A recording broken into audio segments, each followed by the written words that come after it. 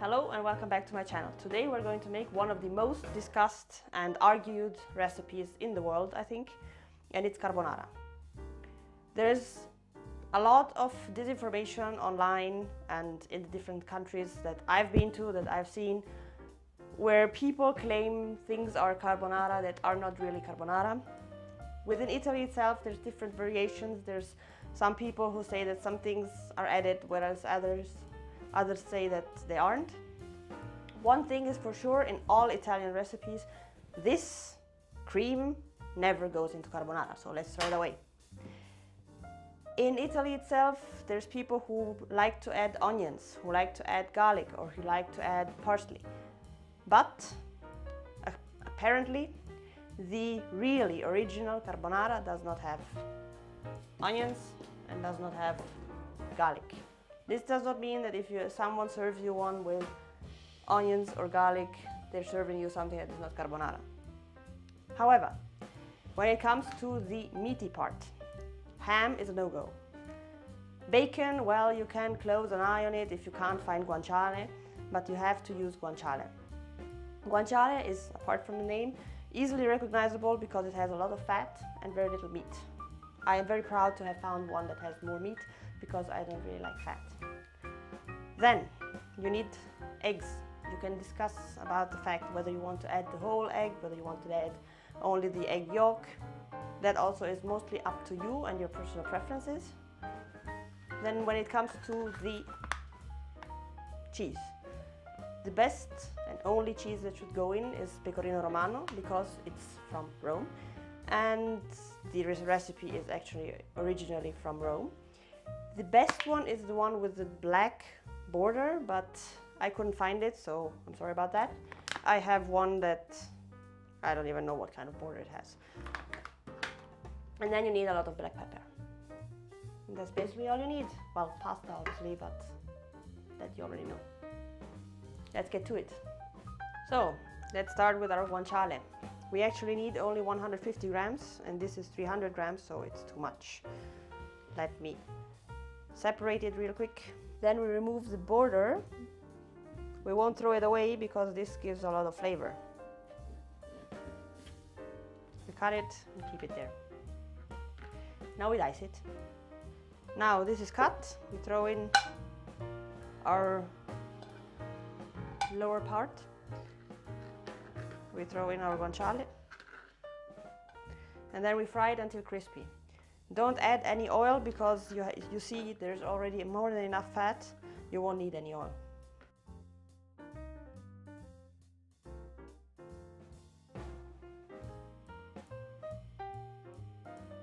So now we go over to the last part and second and last part of our carbonara.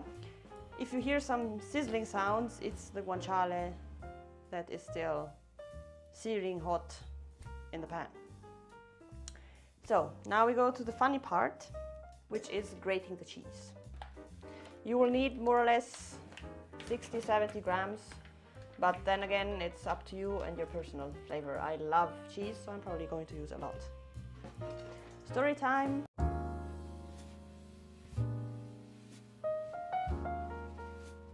When I was a kid and my mom made carbonara, I was the one in charge of the big work and job of grating the cheese, which is actually a quite tedious work if you grate cheese as a kid.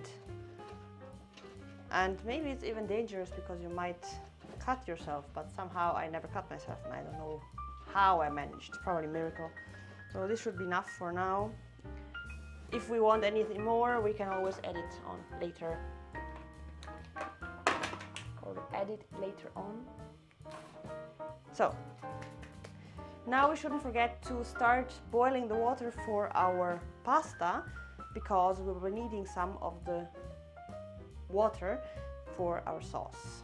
And I'll tell you why in a minute. Let me switch it on.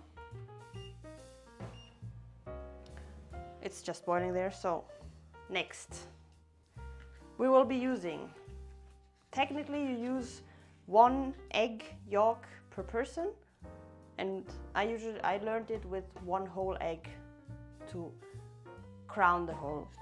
We're only 2 people, but I'm making food for 4, so follow me. We start by cracking the eggs, removing the yolk, keeping the egg white. Someone will have a nice egg white omelette. Isn't that fashionable or something?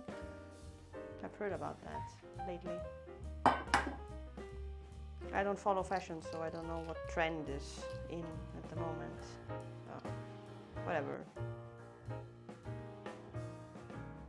I had a phase when I was a kid that I only liked egg white. I don't know why. I only ate egg white because I thought, I don't know, the egg yolk was so dry. I don't know.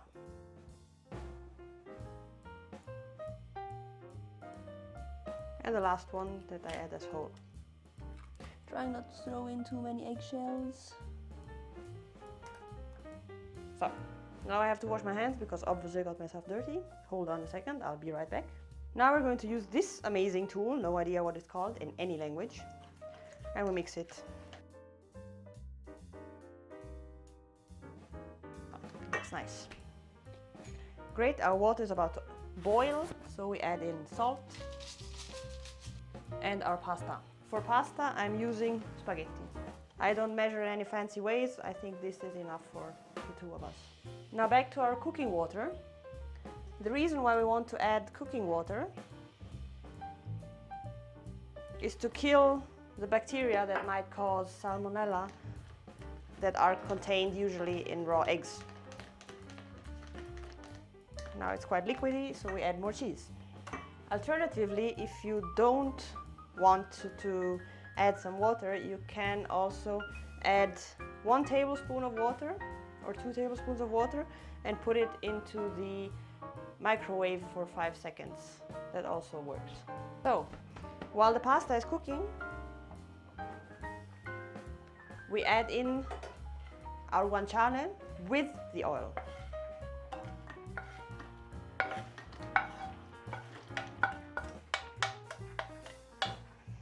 As you can see, carbonara is a very, very, very light dish.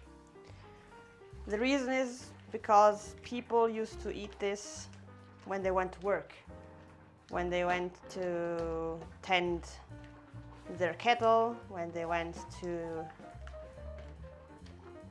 shepherds, when they went to work in the fields. So you needed something to keep you alive during the long hours. Now it's time to add in the pasta. Now you probably understand why I've been using such a big bowl. It was to have enough room to work when everything's together. And now we serve it. So here's our plate. Now it's time to finally add the pepper. There's a reason why I add it at the end, because it depends on the person. Some people like it with more pepper, some with less. And especially when you have children eating together with you, maybe adding too much pepper in the main bowl might be a bit too much. But here we go.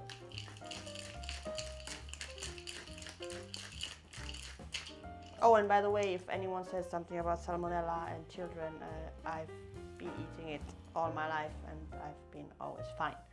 And we did not have chicken at home, so yeah. Here we go. This is our final product. This is our carbonara. So that's it. Thanks for joining me.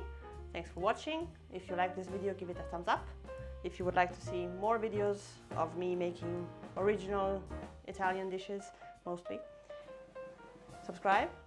Comment if you know any other recipe that might be more original, or if you can prove that the original recipe has actually cream in it. And I'll see you again in the next one. Bye!